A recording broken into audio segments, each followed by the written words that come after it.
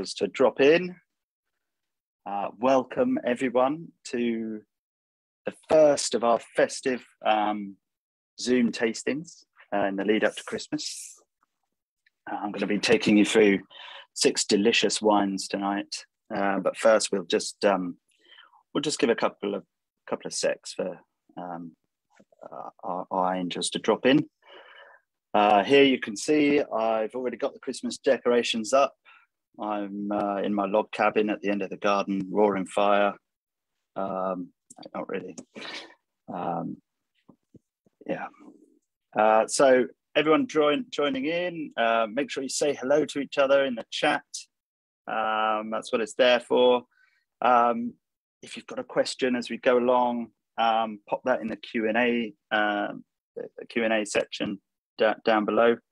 But this is going to be a social, fun, informal tasting. So do say hi, talk to each other in the chat as we go along.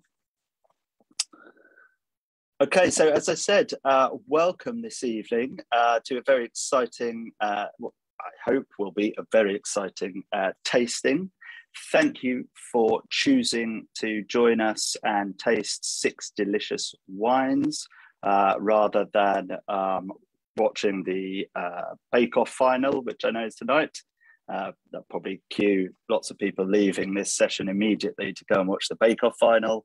You can record that, you can catch up, stick around, taste some delicious naked wines with us here. So while you're all filling in, thank you to everybody who joined us on our first live tour last week. Last weekend. It was awesome. We went to Leeds, we went to London, we went to Norwich with 3 winemakers on stage tasting some wines. It was a new format for us. Everywhere looked fantastic, and it was a great event. So thanks if you did come along. Hope you enjoyed it. We definitely did. I'd also like to say a massive hello to a lot of the Naked team tonight. It's great that we could get a lot of the guys along this evening to taste. They're all working super hard. You know, this is crazy season at Naked HQ, getting all your Christmas orders out the door and ready for you. And I've seen on Insta and everywhere, all of your Christmas boxes are being delivered at the moment. I'm enjoying all the pets on boxes photos that keep appearing on Insta. So that's fantastic. So great to have them along for the ride. So tonight this is the first, I said, of 2 festive Zoom sessions tonight, and the second one is the 14th of December. That will be with my old dancing partner Ray. But tonight we're talking fine wine or finer wine, and really, you know, this is about pushing the boat out a little bit at Christmas. If you can't do that at Christmas, I'm not sure when you can. So I've selected 6 delicious wines to maybe sort of, you know, upgrade your Christmas experience. Some classic, some not so classic, and you will be armed with your little taster boxes here. So 100 mils of each of the wines in these little blue boxes. So that's perfect to share between 2 of you. If you're tasting alone and you want to save a bit for later, you can do that. You just make a small snip in the bag inside, and you can put a little clip on the end, and you can taste along with us as we taste these delicious wines. So what I was going to say is, I thought it would be a bit dry if I was just going to talk to you for over an hour about these wines. What I thought it would be really fun to get the people that actually made the wines along to give you the lowdown on those. So I am going to be joined by a few winemakers tonight, which is great news. So I'm feeling pretty thirsty after that preamble. So what we're going to do, we're going to get to wine number 1. This is Benjamin Laroche Chablis Vieille Vin. And I'm joined by the man himself, Benjamin Laroche, live from Chablis, hopefully. Ben, are you there? to unmute yourself, Ben. Can you hear me now? I can. Welcome along this evening, Ben. How are you? Thank you very much. I'm very well, thank you. Good. In cool climate of Chablis is very good. Ah, look at that. That's a picture of your vineyards behind you? Yes, behind me is a picture of Chablis Grand Cru. You can see that the vineyards are very, very steepy. The slopes of the vineyards, yes, it's very steepy, and the exposure to the sun is absolutely perfect. Wonderful. And the picture was during the pruning. You can see somebody behind me on the here, burning the wood of the pruning. Yes. Which we normally start in February, March. Must be pretty cold when you're pruning in February and March in Chablis. The colors of the climate in winter in Chablis is cool, very cold, but quite sunny and not that humid like somebody could believe.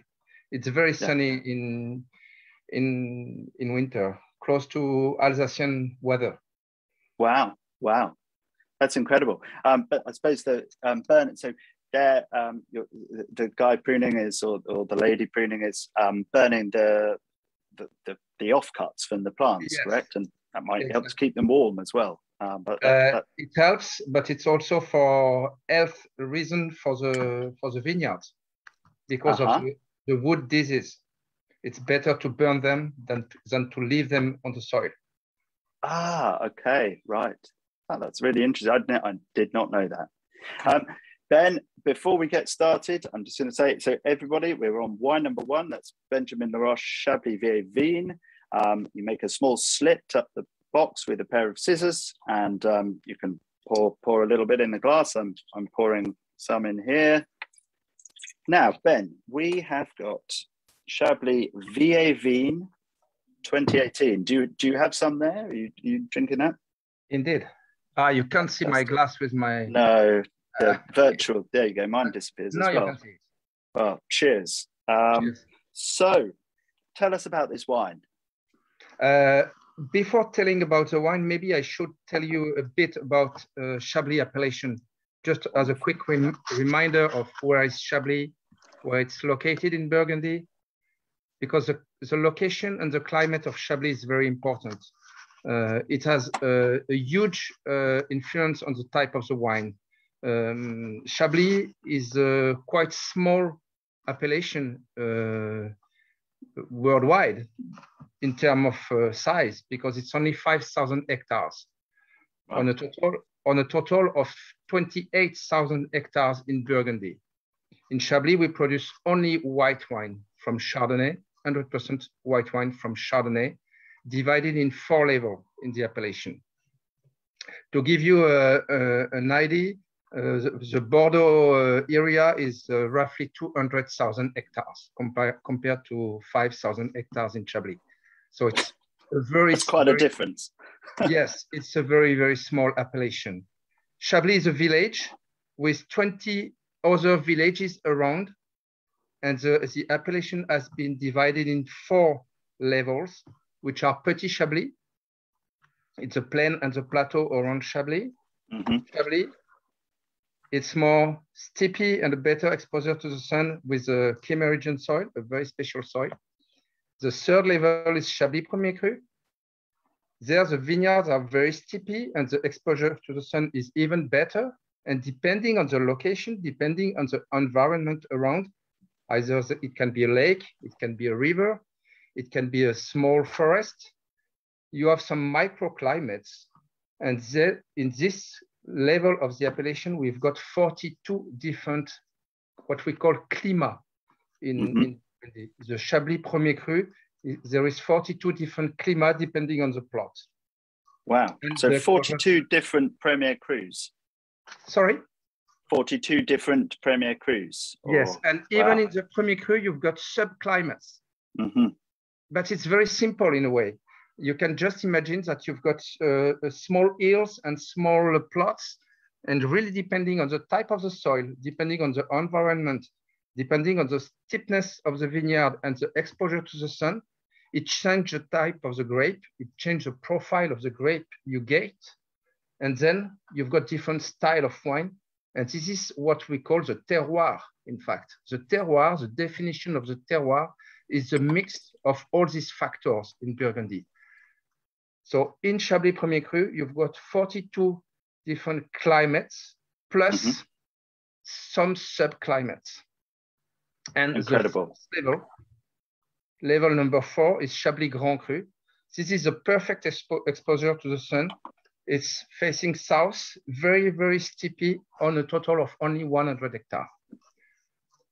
Chablis is the northern part of Burgundy. It's 150 kilometers at the south of Paris, or 150 kilometers at the north of Beaune. It's the most... sorry to interrupt. I was going to say, isn't it? I mean, even though you sort of group Chablis amongst Burgundy, it's really quite different to Burgundy, isn't it? To the rest of Burgundy, it's much further north. It's totally different. The common point is, of course, the type of grape, because in Burgundy you grow Chardonnay and Pinot Noir for the reds, plus some Aligoté and some Gamay for the main grape varieties. But because it's really at the north of the rest of the Burgundy, we have a very cool climate. A very cool climate during the winter, but very hot and summer climate during the sunny climate during the summer. So the grapes are very ripe, but a late ripeness. So we have the most fresh and crispy Chardonnay you can have in Burgundy. The latitude of Chablis is 47 degrees north, 3 degrees east. So it's closer to Champagne than to the rest of the Burgundy. To give you an example, from my office here, I'm at 60 kilometers from the beginning of the Champagne region. In terms of style of wine, because it's a very septentrional region, the grapes we have are more on the flinty side, more on the crispy style.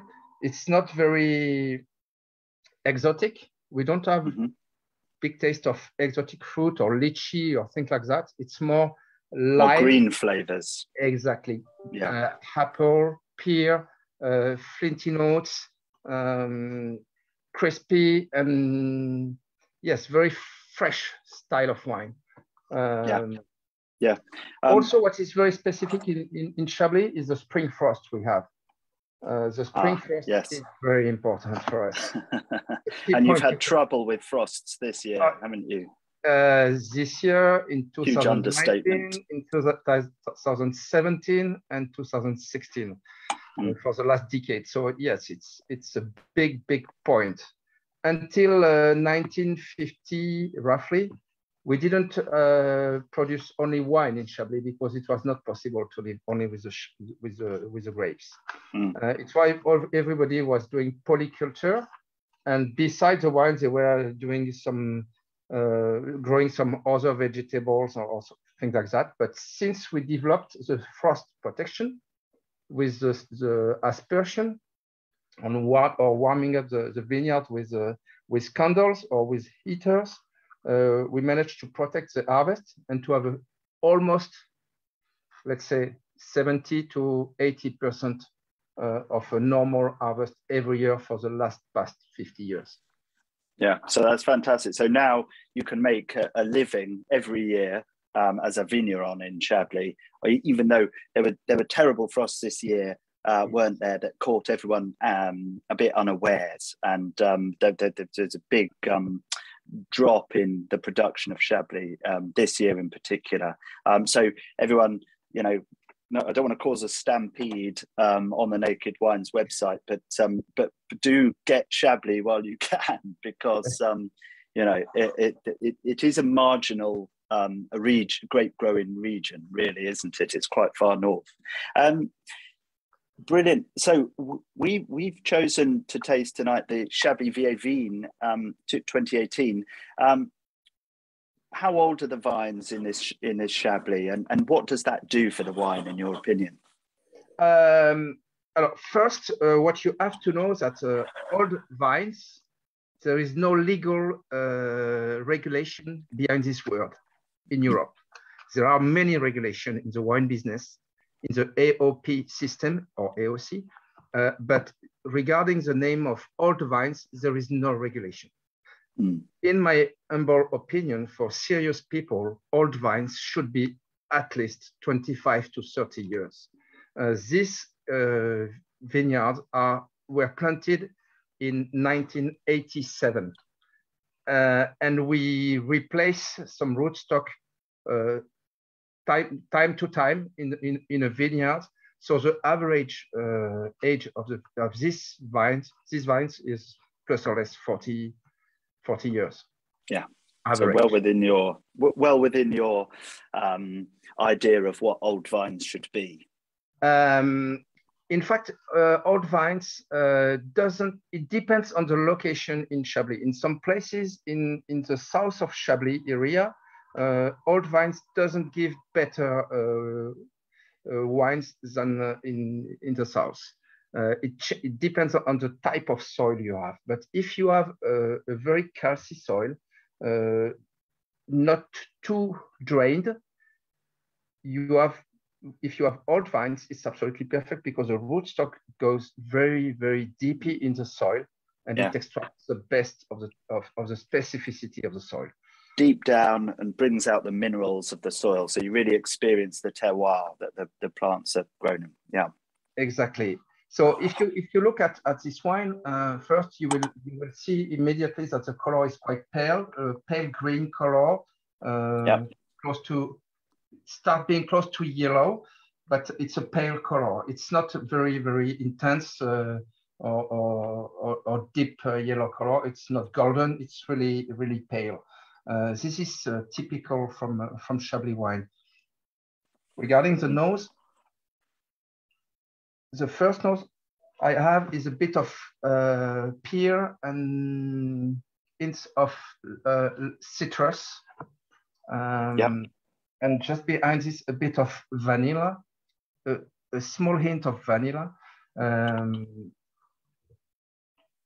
also this nose of flinty, the flinty nose, very specific to the Chardonnay in Chablis. I was just going to say, I can really smell a bit of smoke, a bit of gunflint there. You imagine that you take 2 pieces of silex, and you make strike them. Like you're trying to make a fire with it, and you smell the rocks, and then you have this nose in the glass. But everybody will find a different nose, because what you find in the wine depends on your memory of what you smelled before. Of course, if you never did this with silex, this you cannot find. But of course, everybody can find something that is in his own memory. Yeah, delicious. And the other reason I chose it is there's a little bit of bottle age on this wine now. It's 2018. And Benjamin, what that does over time, the Chardonnay puts on a bit more weight, a bit more feel in the mouth, a bit more richness. And I think that's when Chablis starts to become really interesting, doesn't it? Yeah, we have both in this wine. We have, in a way, we are quite close to a Premier Cru style already, because we have this crispiness and this freshness in the mouth. It's very fresh, and we have this citrus style which refreshes the mouth. But in another way, it's becoming quite rich. We can see that with the evolution, we will go on mushroom styles. And in terms of volume, due to the exposure to the sun of this area, we are in Ben and Lignoel. We used a bit of oak cask. Okay. Wine. We used 75% roughly of stainless steel vats after the pressing. Just to explain you the process, we do the pressing, we do a débobage to separate the solid part and the liquid part of the juice. This for roughly 18 hours. Then we put a part of the juice in stainless steel and a part in different oak barrels of 500 liters.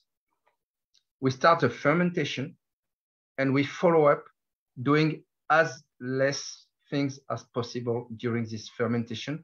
In fact, we are lazy people. We just let people with nature do what should be done. We just control to avoid oxidization.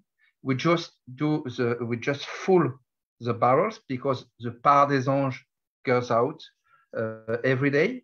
So every day we refill the barrels, but that's it. We do not intervene on anything. At the end of the process of alcoholic fermentation, when the yeast have eaten all the sugar and produced alcohol, we do some batonnage time to time, depending on what we want to get.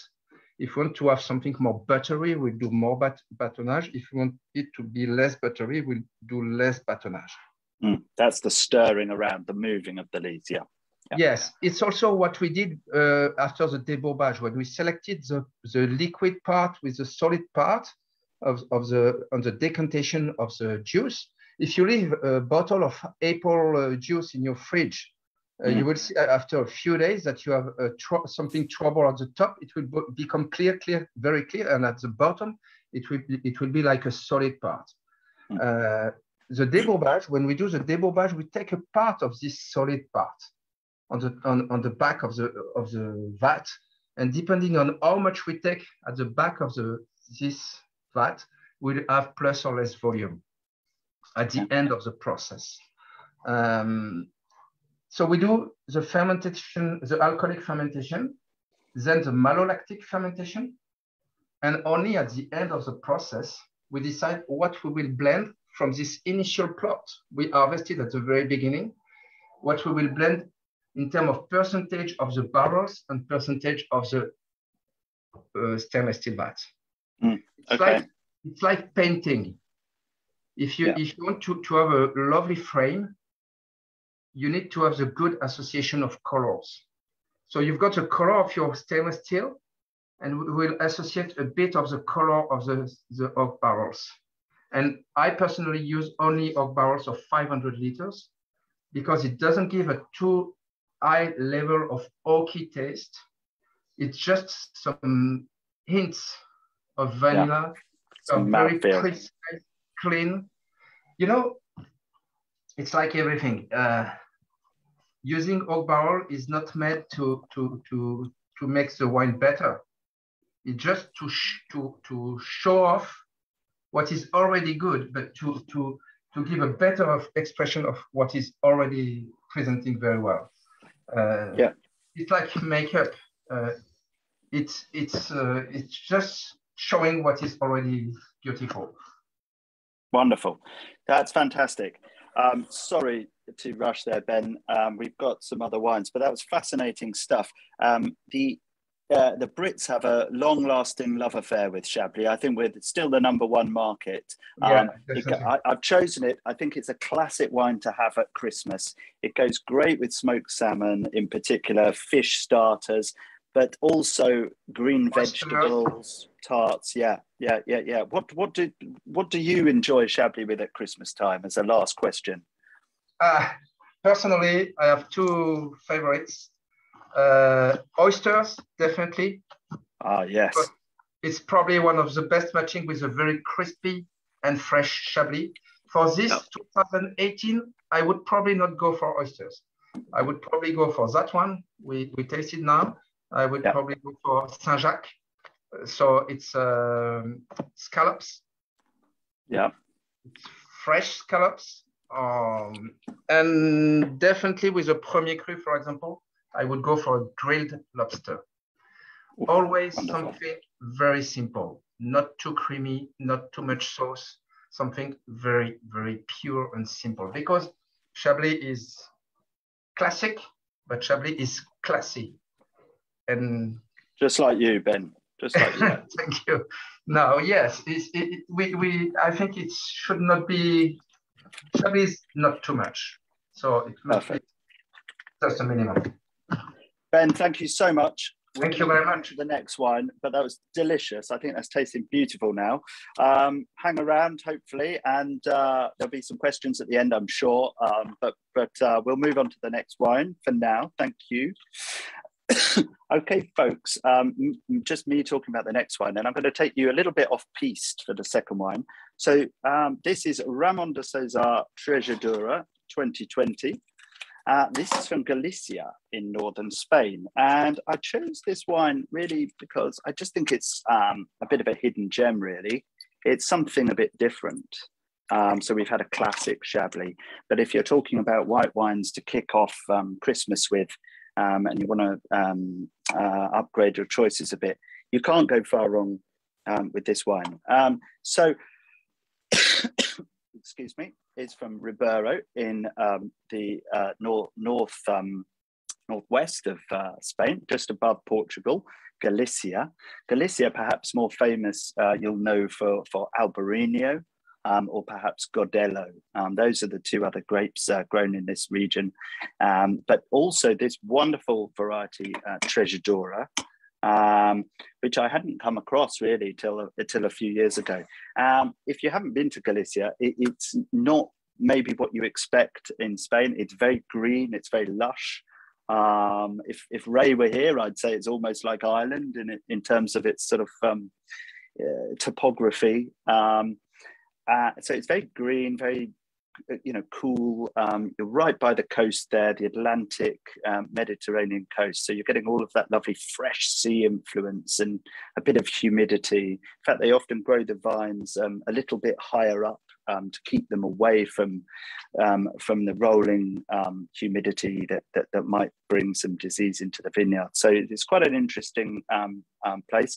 So the winemaker here, Javier Gonzalez, and Ramon de Cesar was his father, and he worked in Venezuela, but was from Galicia and wanted to go back and realize his dream of creating a vineyard there and championing the local varieties of the region.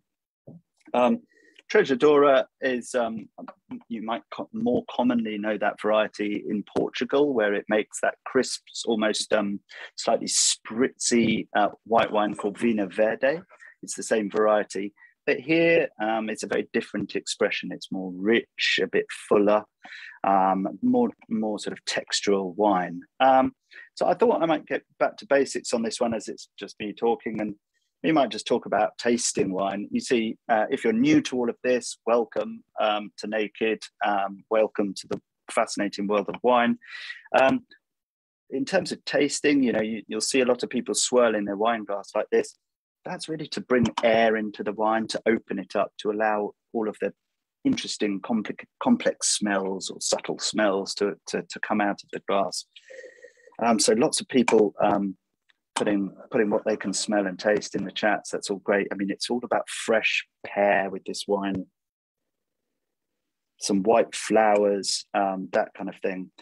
It's an unoaked wine. It's all about letting the fruit shine through, and the texture comes naturally from the wine itself. So I get lots of lemon curd a bit on the palate. It's a really elegant wine. Maybe not super punchy to start with, but it's a real grower. It grows on you, and it's a real food orientated wine. It goes great. Lots of people saying they can smell the sea. I mean, I don't think it's just psychological. This company gets the wonderful salty maritime wind coming into the vineyards here, and that really imparts a saltiness to the wine. This was a decanter medal-winning wine this year at the awards. It's fantastic wine. I really think it's underrated, a bit of a hidden gem in the Naked range. It's $13.99. So you had a Chablis. That's a classic choice. I think it's wonderful. But for fish dishes, this would be a good alternative. I think because it comes from northern Spain, but I think that the texture and the richness of this wine can handle slightly smokier dishes as well. Maybe, some smoked paprika in the dishes, some richer vegetables, and maybe some creamy sauces. So there we go. Fly through that wine, but that's Ramon de Cesar Trejedura from Galicia in Spain.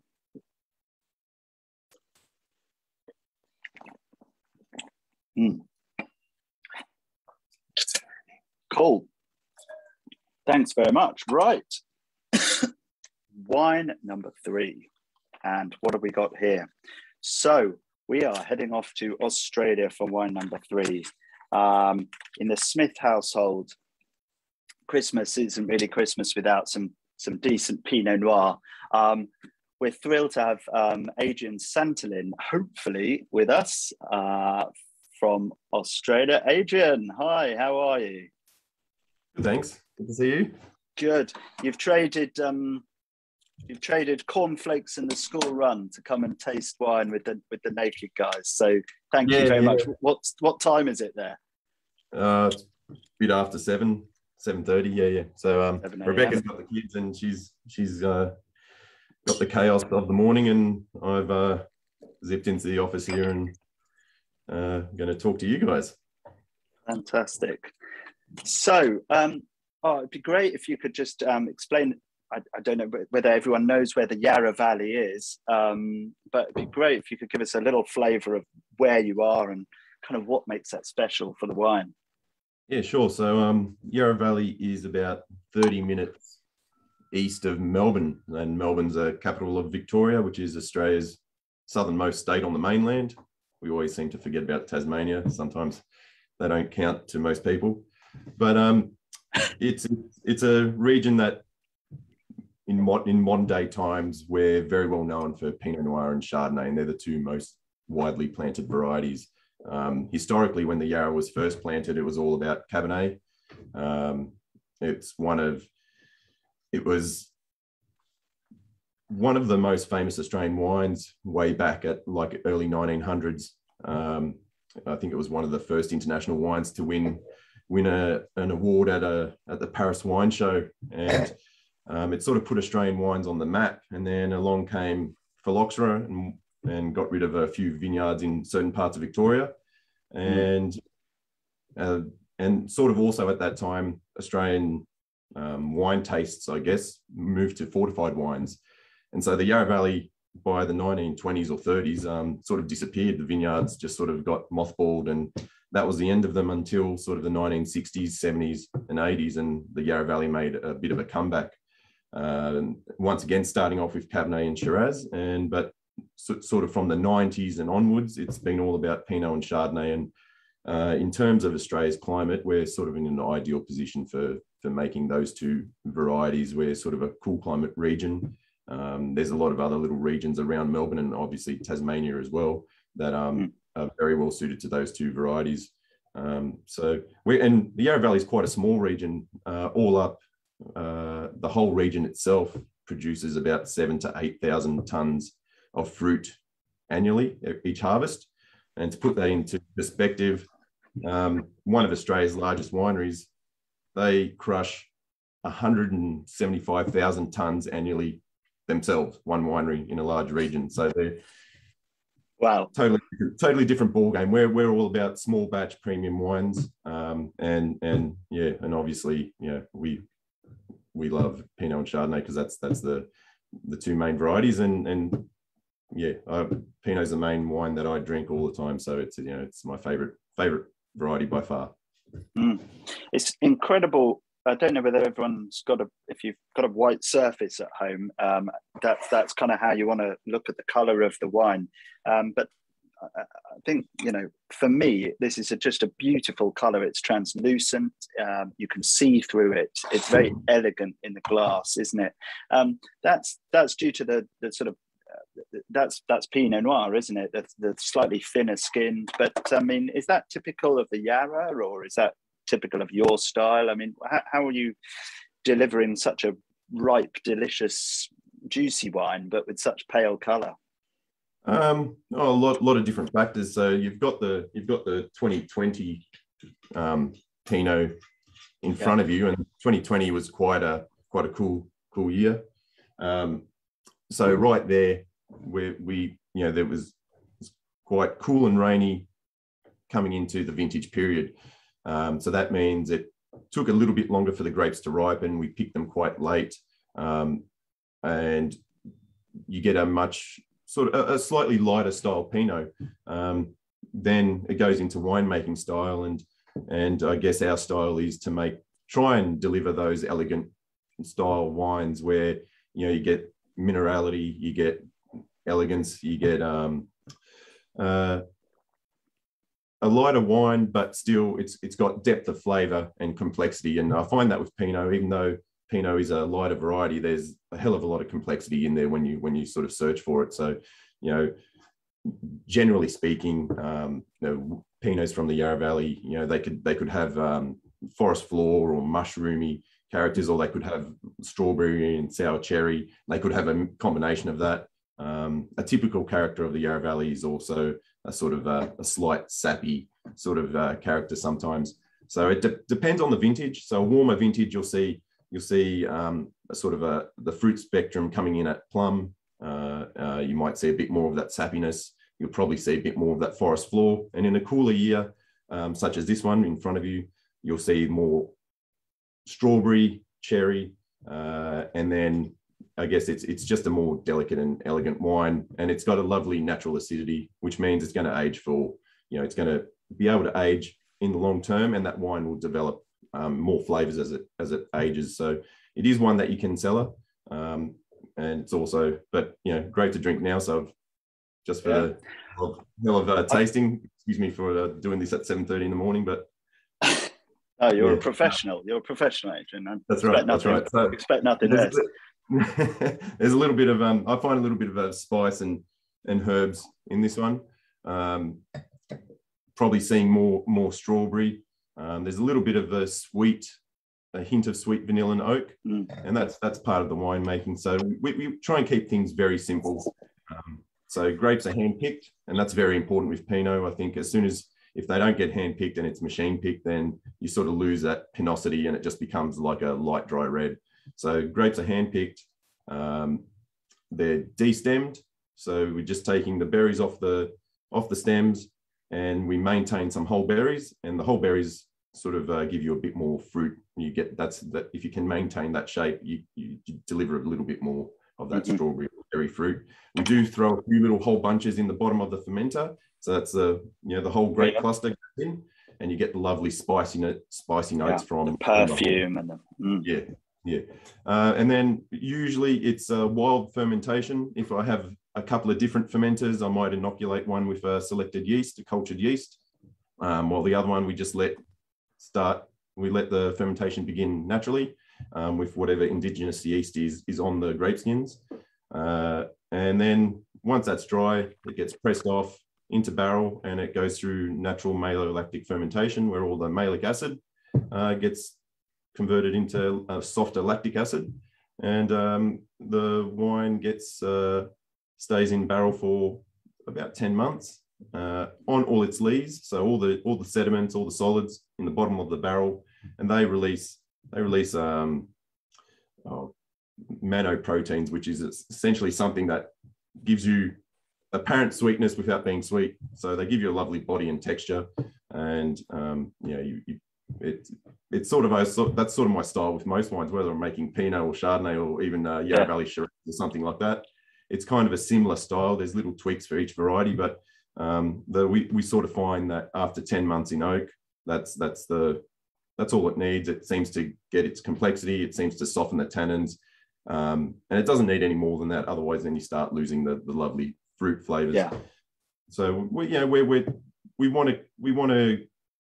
want to create a wine that is, you know, textured and complex, but at the same time we want it to be elegant, and that's the main thing.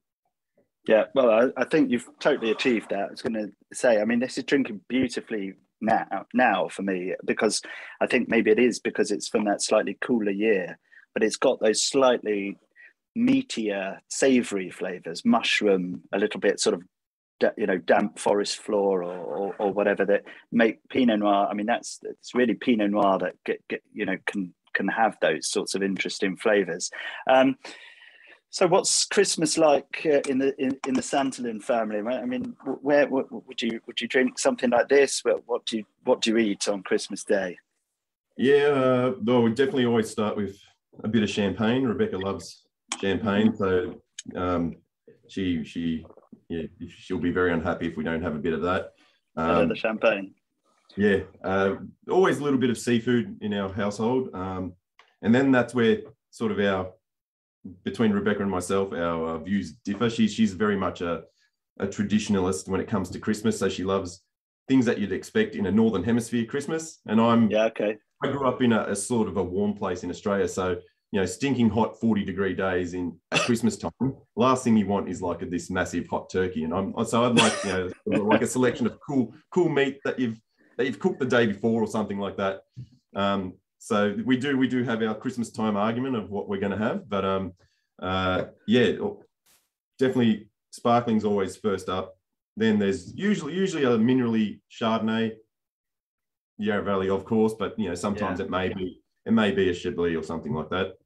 Yeah. And then we move to Pinot, and I don't think we move much further than that. Pinot is just we find that it goes with a lot of foods, and especially I think.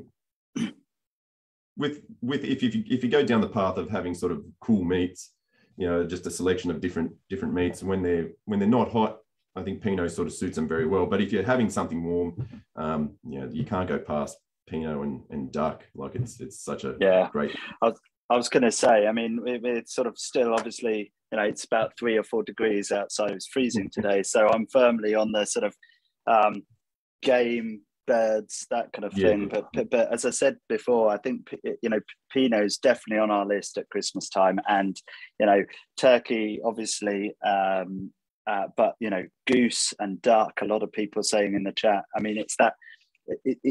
I've read a lot about food and wine pairing recently, and it's all about thinking of wine as an ingredient to the food, and with the acidity in Pinot Noir, it handles things like goose and duck so well, and that's just a match made in heaven, isn't it? Yeah, I've never had goose, and it's on my list to do this year. So there you go. See if you can convince Rebecca, mate. That was awesome. Thank you very much. I hope everyone's really enjoyed that wine. It's fantastic. So stick around. I'm sure there'll be a couple of questions for you at the end if you can. But that was great. Okay, thanks, Adrian. Okie dokie. Right, let's head on to wine number 4. So wine number 4, we're off to Italy, and a real favourite country of mine. And we're hopefully going to be, Stefano, you are here. We're going to be tasting Chianti Classico 2019. Ciao, Matt. Very own Stefano Di Blasi. How are you? You made it. I'm fine, and thank you for inviting me. Oh, pleasure. Thank you for taking the time. Thank you for taking the time. Pleasure. It's a pleasure. It's an honor. So, Stefano, we're talking all things Christmas, and this is a selection of 6 slightly finer wines in the Naked portfolio, in the Naked range, and I've picked 6 wines that I think work really well with different parts of Christmas. A chance to try some classics and some maybe some wines that maybe our customers haven't thought about. So Chianti Classico, I love Italy, I love Tuscany. This is your home region, Tuscany, and now you have referred to Chianti Classico as an informal wine in the past, and I tend to agree with you there. And I think where this wine would really come into its own is maybe we have Boxing Day, the day after Christmas, and we eat maybe a selection of meats or vegetables or ham. And when I tasted this wine, I really thought Chianti Classico would be perfect for that sort of occasion. Yeah, you are perfectly right. And thank you for putting this wine just after Pinot Noir made from Adrian, because I think there are lots of similarities. So Sangiovese, which is the variety, is somehow similar to Pinot Noir. So it's that kind of wine that it's not a huge, bold, concentrated wine. So it has some similarities. So it has a pale color like Pinot Noir. And yes, you're right. It is a wine that is part of the tradition, probably the most traditional wine that I make for you angels, because this really brings the winemaking of this wine. It's all related to the tradition, and the tradition of wine in Italy is mainly related with food. So you're right, Matt. So all those kind of food perfectly matches, and yes, for Christmas there are plenty of different food in all of our houses. I can hear the same in UK, but in Australia as well. And this is a wine that's a bit an all-rounder, can really match with different kind of food. Yes, saying that, just to explain a little bit to our friends, angels, where we are, what it is. First of all, with your boxes, you don't have the black rooster here. No. This is the symbol of the Chianti not on the taster pack. appellation. Yeah, it's on the tasting pack. It's there. It's not on. It's not. No, you're right. You're right. Yes, but I find it's very easy for people to remind this, because this is Chianti Classico, which is different from Chianti, and only on the Chianti Classico you have this. So Chianti Classico, it's a small appellation at the end, because it's only 6,000 hectares. So compared to, for example, to Champagne is 1/6.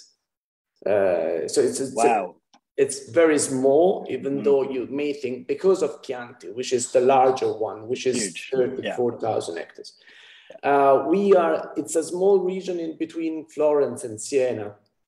And this was traditionally one of the oldest wine region of Italy. It's a beautiful place to visit. I invite all our angels to come and visit Florence and Siena, and then get lost in the countries and trying wines in the many wineries you can find there. And yes, this is the region where I live. Actually, this is the first wine that I've made for Naked Wines 8 years ago. So this is the 8th vintage. This is 19. 19 was a very good vintage indeed. Everything went really well, from the climate, the temperature, the yield in the vineyard. So everything was just right at the right time. And yeah, the variety is Sangiovese. There is a little bit of Merlot in it. And the winemaking is very traditional. So it's a, let's say, short fermentation maceration, let's say about 2 weeks. After the maceration and the end of the fermentation, the wines go into the wooden cask, in big wooden casks. So we don't use barrels here, any barrels, because we don't want to exceed the taste of oak with the wine, because the wine, it's a subtle wine. So it's again, it's not a huge, powerful red. So we have to respect these nice flavors of red cherries. There is some nice spiciness. You can sometimes find some grapefruit character, and then with the aging, the wine can go towards more earthy character. 19 is still quite young, so we are still on the fruity side of the life of this wine. And another character which is very common in Sangiovese is this fairly high acidity. This is probably the main reason why it's not really an international variety, because it doesn't meet the taste of everyone because of this fairly high acidity. But that's one of the key points of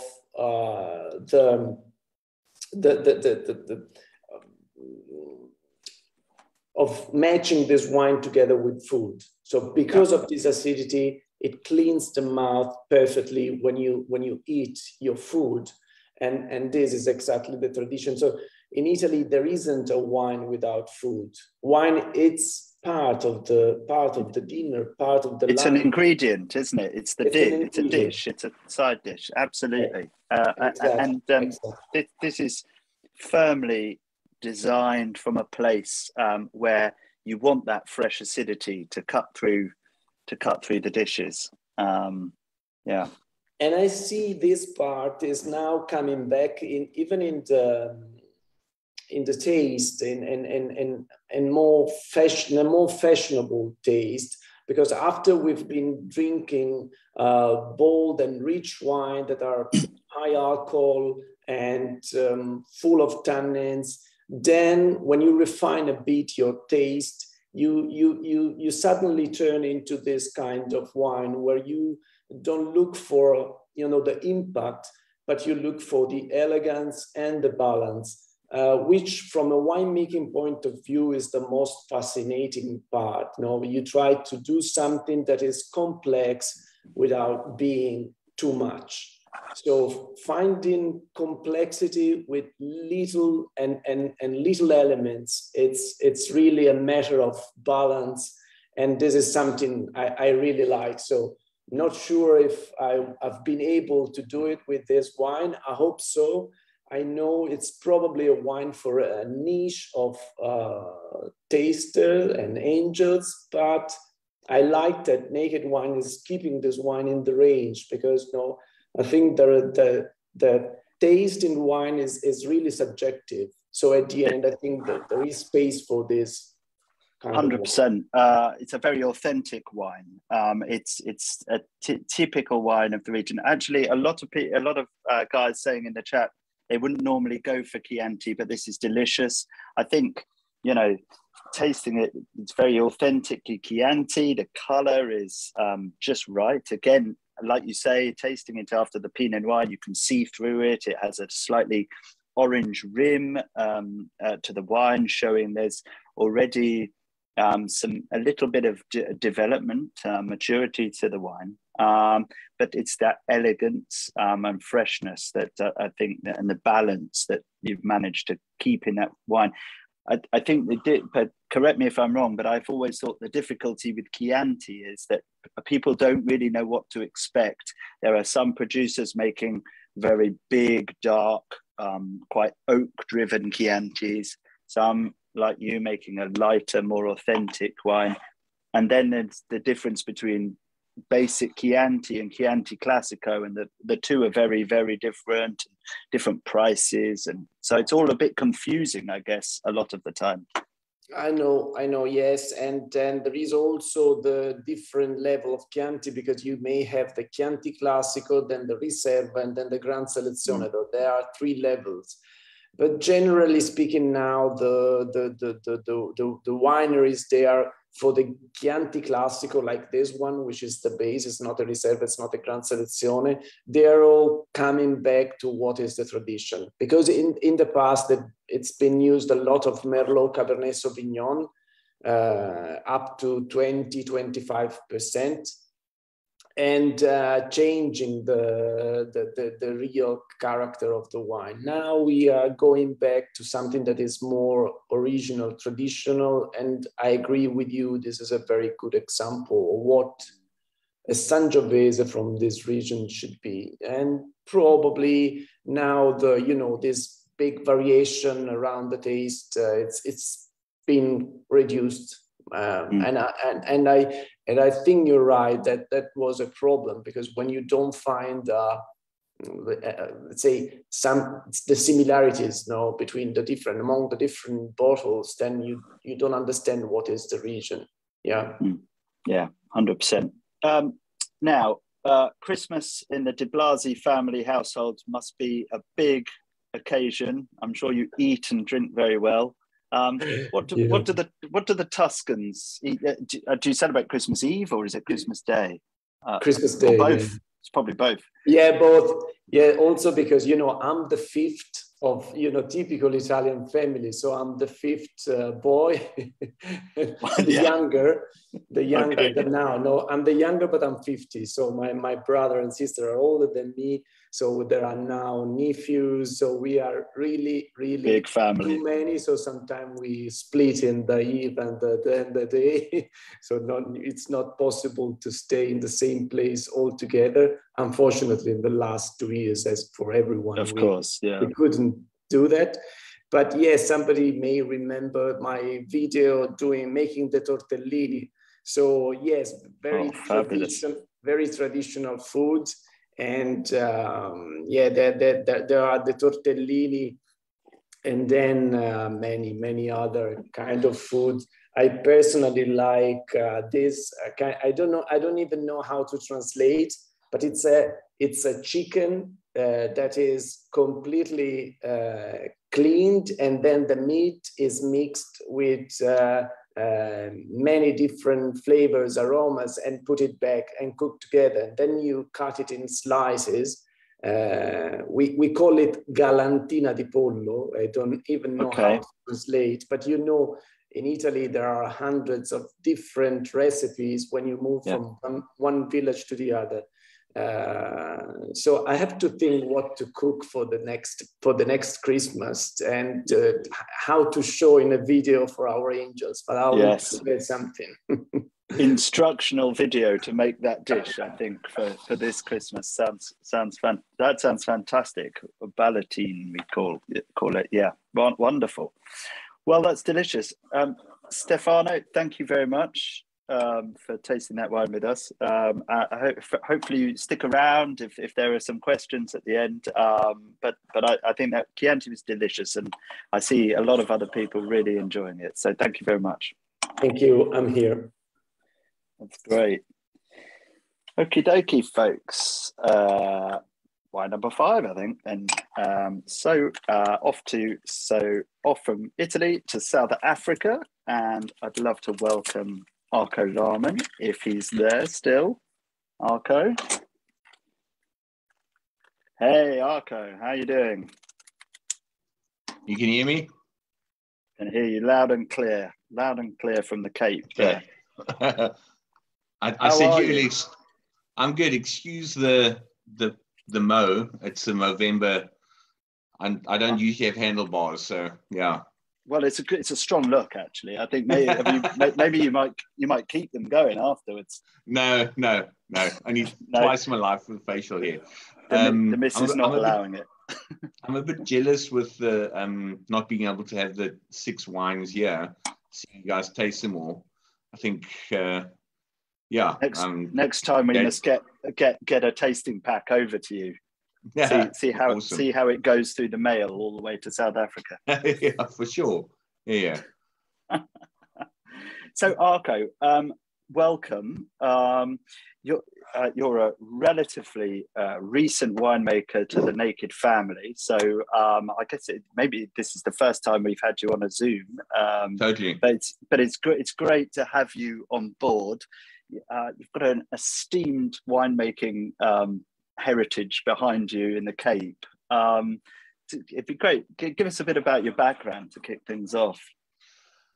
Well, it's been I've been interested in the wine industry since I was about 13 years old, and from an area that doesn't make wine, up in Johannesburg, which is about 1,000 kilometers from Cape Town, Western Cape, and started with a family who Donnie Statler. I stayed with. I started my industry with them. I was his brother from another mother and worked there, and from there then worked in a mobile bottling company, and then was given an opportunity to work for a strong brand in Paarl, and worked there for 16 years.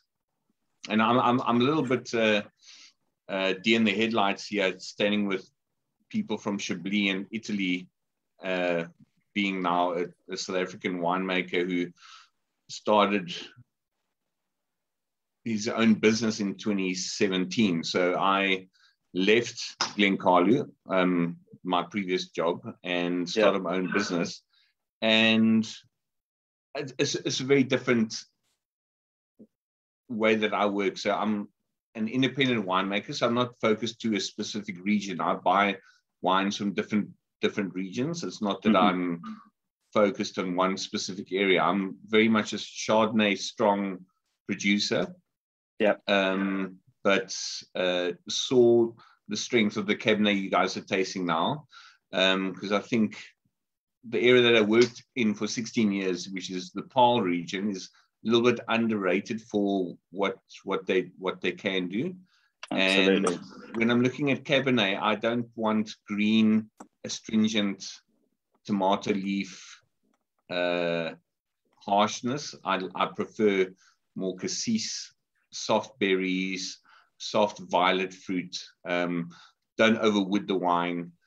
And that's why I chose to give this wine to you guys, which is the Focal Point Chardonnay from the Siemensburg Paarl area, Siemensburg Paarl area, yeah, in Paarl.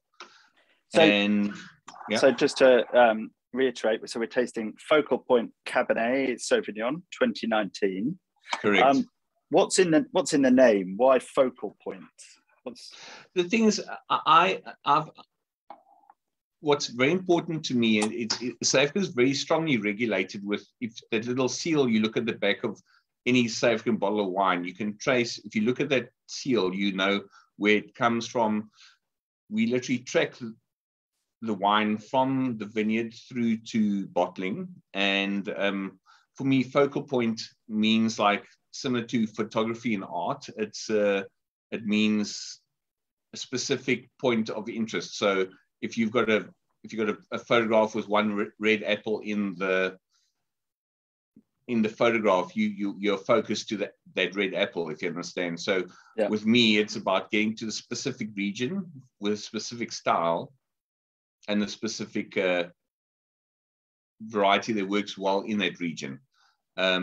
So that's the main name of Focal Point wine. Okay, so the focal point here, apart from being Cabernet, is Paarl and the sort of style that gives. And what is it? Do you think about Paarl that creates exciting wines for you? Paarl is a very large area, but there's certain sides. Like I said, Siemensburg Paarl is the area that I'm more focused on. Other areas are too hot. So in the afternoon sun is not as harsh in the Siemensburg, so you get nice cool evenings in the harvesting in the harvesting time, and it's more for the style of the wine. Otherwise, if you're on the other side of Paarl, where you see the sun setting really deeply low, get more baked sort of characters and that. And this I prefer, like I said, is more softer, more clean, vibrant fruit, not overly extracted, not heavily alcoholic, and a really great Cabernet. I'm a foodie, so you can see I'm sitting behind the fire. We just finished we finished the meal last night. I'm still celebrating 2 platter 5 stars. I was going to congratulate you. You've done extremely well this year. Yeah. So it was. So we had a roast chicken with the Simso, which you guys have, and it was still in a bit of a high. Yeah. So it's 11 o'clock in the evening. So, but we are so happy. And for me, Chris. So just for everyone who doesn't know, so Platters is a wine guide in South Africa. It is the main one, and it's a real big deal for anyone wondering to get such great scores in the Platters Wine Guide, 2 5 stars. So that, that's testament to Arco's quality and winemaking. I think very, very well deserved. But that is the main competition for South African wine, isn't it? Yes, yeah. No, you can't. It's taken me. What's interesting? I've been in the industry for 25 years. It took me. I joke with my friends. It took me 25 years to get 2 of these, but it only took me a year to move away from Paarl and 3 years in my own business to get it done. So I'm clearly on the right path with it. So I'm right very path. happy. You've got the recipe right. Finally, by doing it on your own. Exactly. Yeah.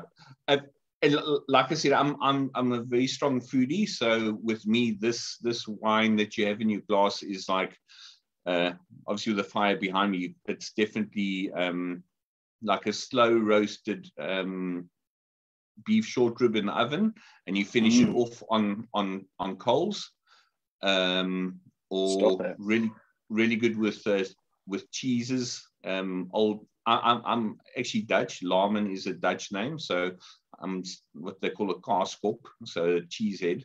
So I love Old Amsterdam. The strong cheeses work really well with this wine as well. Yeah. Definitely a turkey. Similar to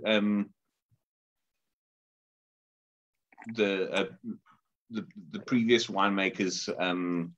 The Chianti, Stefano's Chianti. No, is it Adrian? Adrian's Adrian's Australian. Yeah. We're obviously warm, so we prefer to have colder meats and things like that. But I'm not scared to do a turkey or a 12-hour smoked brisket in the. I've got a green egg at home, so it's like really good, those strong meats, slow cooked meats, and that with the wine. Well, and, I selected this, I guess, because in the UK, obviously, drinking Bordeaux at Christmas time is pretty classic. And if you're not having turkey on Christmas Day and you're having roast beef or something like that. But for me, I was just this wine. For me, there are good Bordeaux's at this sort of price point, but for me, this wine gives you everything you'd want. It's incredible bang for your buck. At $14.99, it's really serious Cabernet. It's got the freshness. So if you're, like you say, brisket or roast beef, to have the acidity and freshness to cut through the food. Beautiful. Yeah, and I totally agree with you. And it's not that I don't know this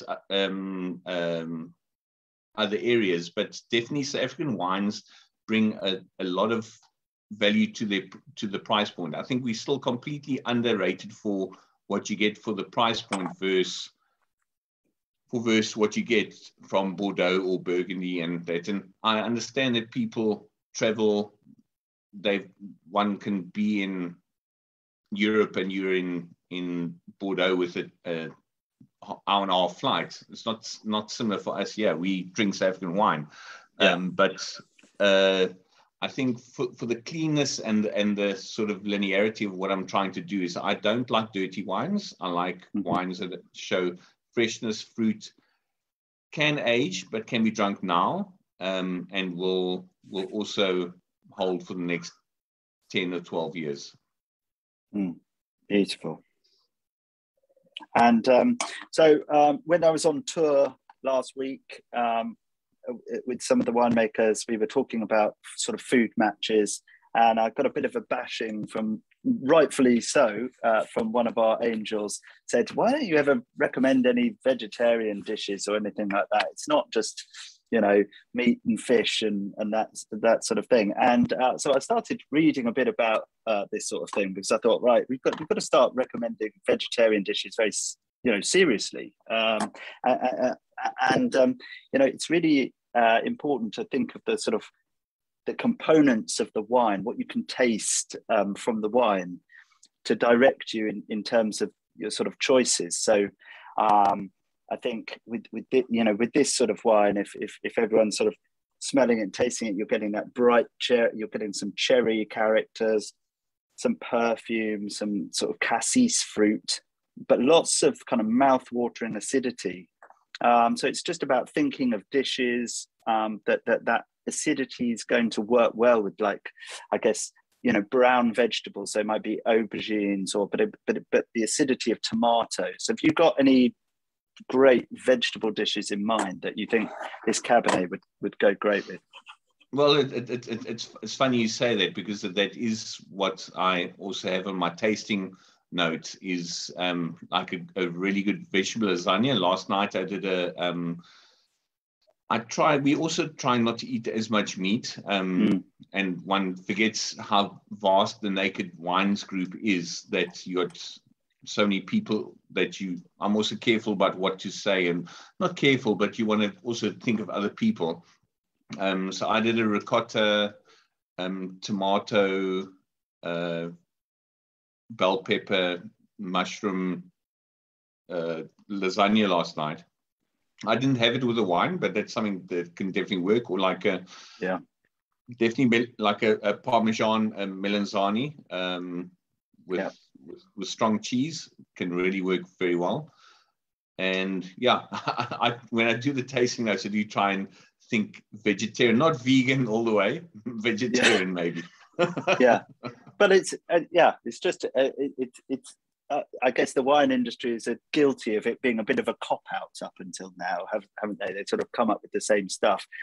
Somebody asking what I meant by brown veggies. It doesn't sound very appetizing, I know. I suppose I mean, what do I mean? Like onions, aubergines, kind of roasted, autumny vegetables, maybe some squash. But I think it's the acidity with tomato, strong cheese, tarts, onion tart, those kind of things.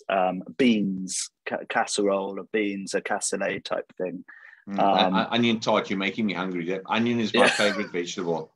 Oh yeah. I can spend an hour and a half standing in front of the oven roasting him. We'll have a Zoom special just on the subject of onions next time we speak to. Yeah, brilliant. Thanks so much for your support, and I really appreciate being here with wineries that have got a way longer history than me. But I really appreciate seeing you guys, and hopefully we can travel next year and do a roadshow and meet all your lovely angels and finally toast a glass together.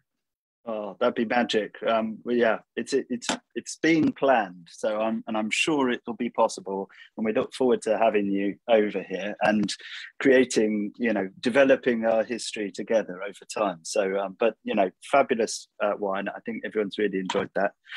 Keep on in case there are any questions. But thanks very much, Arco. Thanks, Matt. Thanks so much. I'll stay on. Cheers. Yeah. Right, guys, so we're on to the final wine of the evening. So here we go, wine number 6, Chateau Jas de Bressy, Châteauneuf de Pape. Definitely the wine to end with. It's rich, robust Châteauneuf. So let me just pour some in. So here we go. Frederic Maillet is the winemaker. And Châteauneuf, as you all know, it's in the southern Rhone. Now, the vineyards, he works with old vines. We talked about old vines with Benjamin at the start of the call when we were talking about Chablis.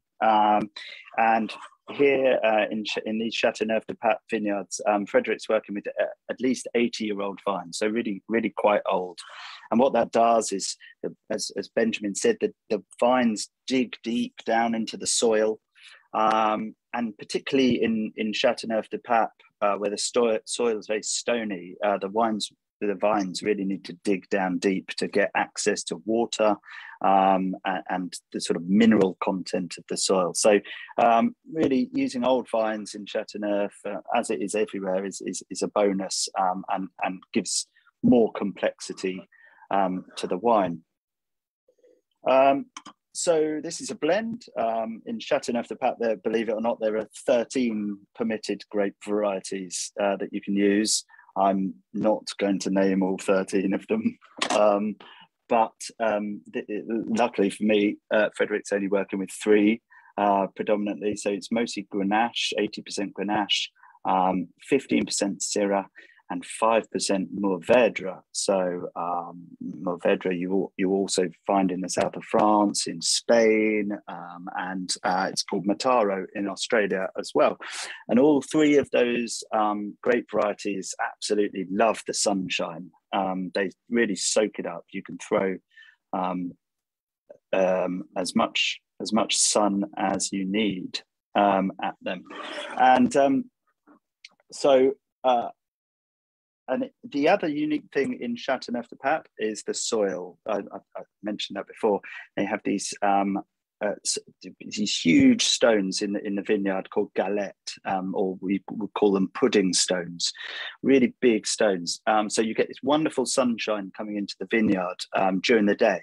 And then the stones soak up all of the heat of the sun, and then they radiate it back into the vineyard at night. So, you know, you really need vines and varieties that can handle the heat. Châteauneuf is pretty much the sunniest part of France. It's the same amount of sunshine as Los Angeles in America. So it really is particularly sunny. And then you've got this wonderful warming effect of the stones. So this is for me, Châteauneuf is a real Christmassy wine.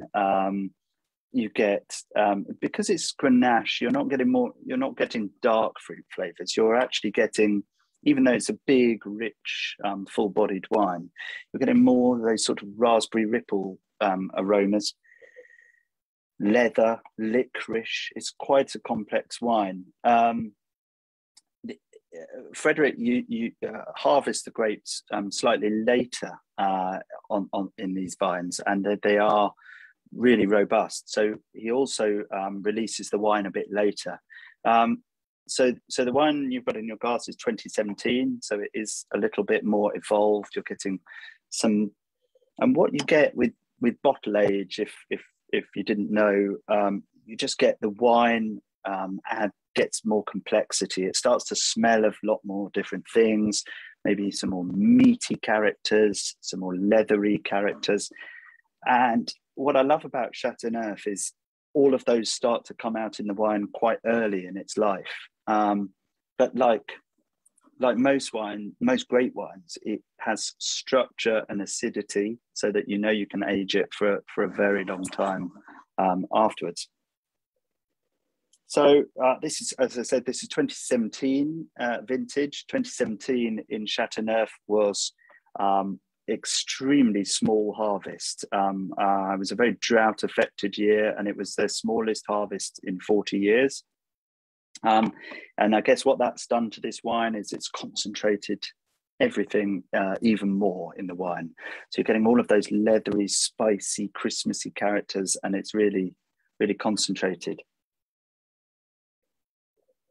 And I think I wanted to show you this wine. I think it's a classic Christmas number. It's actually really versatile wine. It has the freshness. But I think it's really it's for game meats, beef. But Châteauneuf goes brilliantly with hard, strong cheeses. So if maybe you don't want something like pork with your cheese course afterwards, something like Châteauneuf, bright red fruits would work brilliantly. Then, thinking back to some more meaty vegetable dishes, lots of mushrooms, maybe cassoulet of beans, those kind of vegetable dishes work really well with this wine. Yeah, there we go.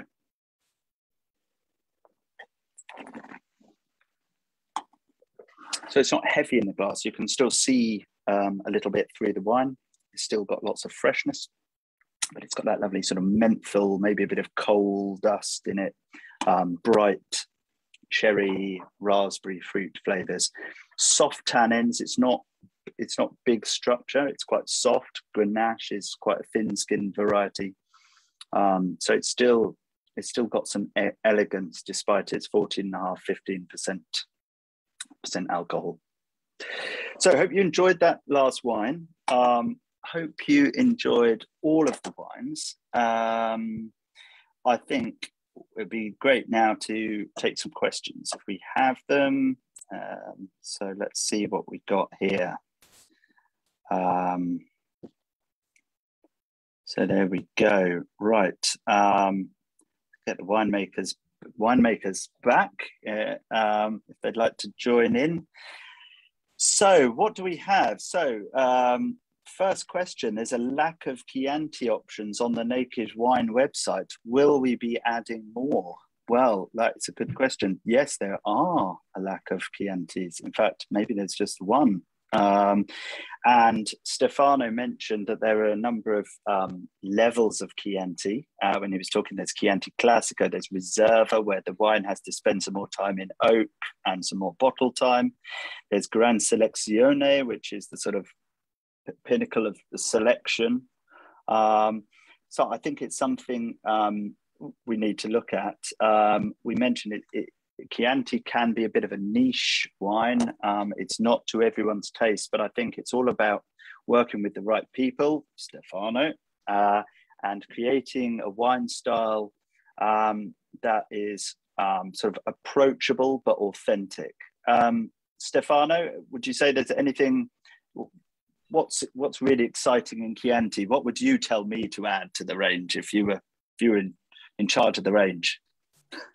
Yeah, Matt. Actually, if I should say something, I think a good idea could be to add maybe Gran Selezione to the Fine Wine Club, for example, because right. I think now the Chianti Classico is making this Gran Selezione in a very pure way. It's a very pure Sangiovese, so it's really something similar, and for me somehow better than the Brunello di Montalcino.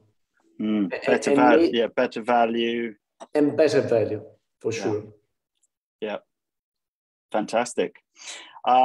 Question. So maybe let's, Arco, why don't you answer this one? On a food, you're a foodie, food matching tip. Do you have any recommendations for a sort of medium spiced goat curry? Man, I like goat. My wife doesn't want to eat it. I like rabbit. My wife doesn't want to eat it. Goat, yeah. No, it's awesome. Look, goat with slow roasted, then with like a red beetroot yogurt on top. Yeah, no, it's something. It's not very common in South Africa. Goat, no. Yeah, you have to really look for it. It's not something you're going to see all the time. But and what would you drink with it, Arco? What would wash down the goat curry? I'm thinking Adrian's sort of Pinot. I reckon a Pinot Noir can work there. Look, I'm 95% a white wine drinker. And if it's light style wines, it's going to be Pinot, Cinsault like I make, and that type of thing. But I don't think goat needs heavy dishes. Definitely not. Cool. Anyone else hazard a guess? Or should we move on? Thank you, Arco. Another one for you, actually, Arco. Sorry. Customer really enjoyed Glen Carlo several years ago. How close are your reds to the Grand Classique? Definitely in that style, because I'm still drawn to Paul and the Siemensberg for the softer reds. The Grand Classique was a Bordeaux blend, so they had all 5 Bordeaux varietals: Cabernet Merlot, Petit Verdot, Malbec, Cabernet Franc, in different variants every year. I am a bit more of a classic wine maker, so I stick to the varietals. I'm not brave enough to make a blend after 3-4 years in my own business. When you tie your money up into wine, it sits there for a couple of years. So, one of my best vintages, I think, was like 2008 with them. But it just shows you that Paul has got a lot of potential.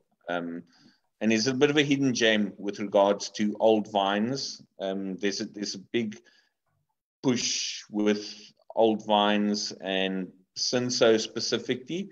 That's why I'm doing a Cinsault, which you guys have the Platter 5-star one now.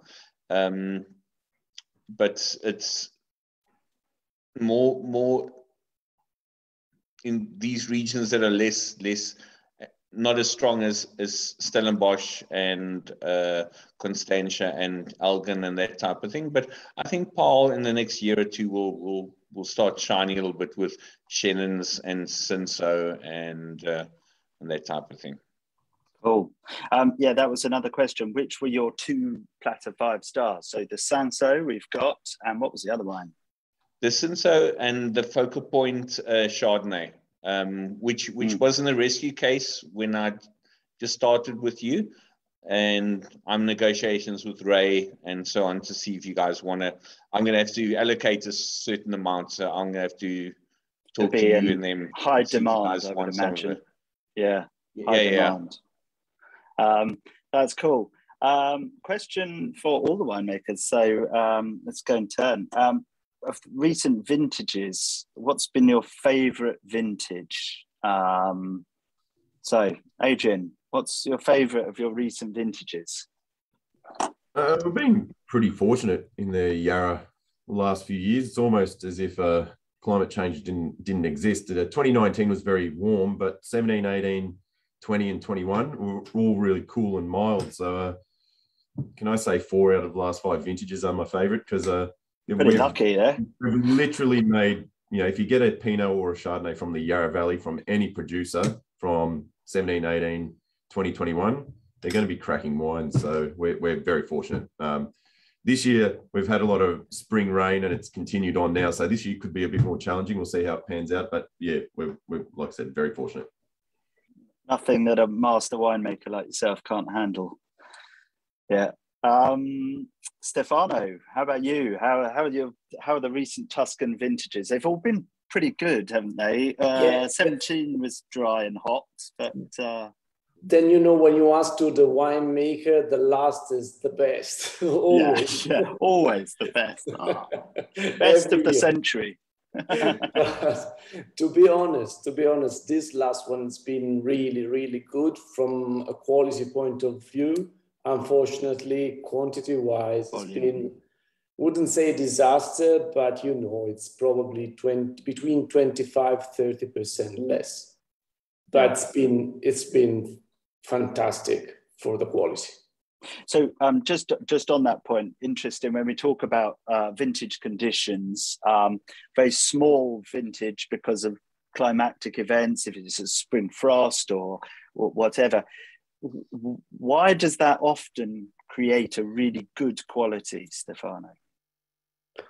In general, lower crop makes the vine concentrate everything better. So this year it happened naturally. We've had the frost in April, so there has been a reduction of the crop, and then a very little amount of water during the summer. So, but generally, if you have too much drought and heat, you don't have a right ripening of the grape. Fortunately, this year, what was really exceptional was the difference between day and night temperature. So we've had very low temperature during the last 2 months before the harvest. So we've had always below 20 degrees, and during the day, not more than 35. So just a perfect summer. Nice and moderate. Wonderful. And Benjamin, how about you? This year is similar story, eh? Very small crop, but high quality. Yes, and very, very small crop. We lost something like 60 to 70% of compared to a normal harvest. So it's a nightmare. Quality-wise, it's quite balanced, but I would say probably not as good as 2020 or 2019. 2019 was an amazing balanced vintage with everything was absolutely perfect. The acidity was there, the maturity was there, the freshness, everything was there. For me, for the recent vintages, 2019 was perfect. Personally, I really loved 2001 in Chablis, 2014, 2017, because it's very, very high level of acidity, which I'm always trying to find. I love freshness. Freshness. Even for aging, because I see there is a question about aging. Yes. And even for aging, my belief is that if you want to age well a wine, you must have a good structure and a good acidity to age better. Because what we ask to an old wine, the quality of an old wine, of course, is evolution. But in a way, it's to be still young when you open it. When everything is done when you open it, just because it's old, no pleasure. So if you have a quite high level of acidity, most of the time it fits with aging, with longer aging. The acidity is a preservative, and it allows it to age slowly and over time and relaxed. Of course, as long as it's balanced. Yeah. Because if you with the fruit. Yeah. Okay. A quick question. Yeah. Quick question. Can you hear me? Yeah, we can. I'd like to know. I'll see on the side here. How did the tasting packs handle? When were they decanted, and how did they perform? Good. Well, they perform brilliantly. We've been working with a company exclusively for about 6 months. Ray's been looking at the sort of quality protocol of using these tasting packs. We really wanted to get them right before we started rolling them out. And I won't go into all of the technicals, but if you want to know the background behind it about decanting the bottles and sparging with nitrogen, but everything to keep it brilliantly. But we taste all of the bottle against the tasting pack before we send out all of the tasting packs, and we're really happy with what the guys are doing. We think it's fantastic to be able to do these Zoom calls with you guys and all of our angels, and for us, unfortunately, we couldn't get tasting packs to you winemakers, but to all experience the same thing together, and they come through the letterbox, and it's so we're very happy with the process, and we'll be doing a lot more of these, I think, next year. Yeah, for sure. It's super awesome. I think it's very, very cool. Well done to you guys.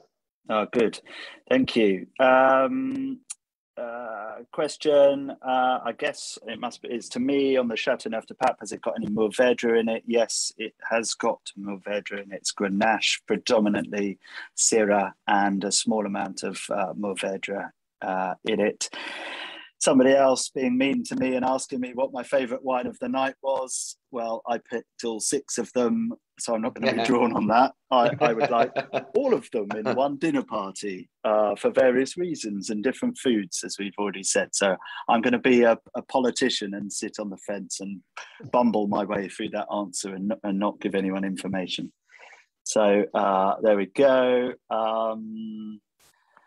So let me just check all of these questions. Lots of customers saying for more South African wines. We've got a really good, big South African portfolio. It's something that we really love at Naked. We've championed through COVID for helping out the industry, but also because we believe South Africa offers loads of value and interest. We've got a pretty big portfolio, but we can always look at what's exciting. Are all of tonight's winemakers open for visits, harvest permitting? Do you all have cellar doors? Benjamin in Chablis, can people come and visit you? Maybe not. It's quite difficult. It's quite difficult because we are not structured, and we are only 2 people in the company plus a part-time. So it's, to be honest, we don't have time to welcome people properly currently. But if we grow a bit, maybe we will hire somebody to do it exclusively. But for now, it's not very easy. But if people contact us, we always try to find some time for them. That's we always fantastic. try, but they should be not too demanding if we are not available. You're concentrating on the vineyards and the winemaking, and no, we understand that's completely normal. Adrian, the Yarra is a hot spot for cellar door visits, being so close to Melbourne. Lots of weddings happen up there. Do you partake in all of that, or? Well, my situation is a little bit unique. Our winery is actually inside a larger winery, so if anyone contacts me, I'm happy to show them through, and I can show them the entire site. And the bonus of that is then you can go to the cellar door of the other winery as well. But we are opening our own cellar door off-site in January 2023, so we'll have our own site then. Fantastic. That's great. Great development. Great development. How about you, Arco? Yeah, similar situation. We actually going to build a home quite soon, and I plan to do wine dinners and that type of thing on the property. With COVID, we've just recently moved to a complete different part of the world, and I reckon by 2023, definitely.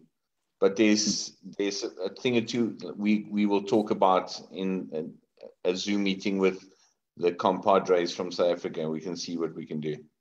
That'd be awesome. Yeah, brilliant. And Stefano, do you have a palatial estate to visit?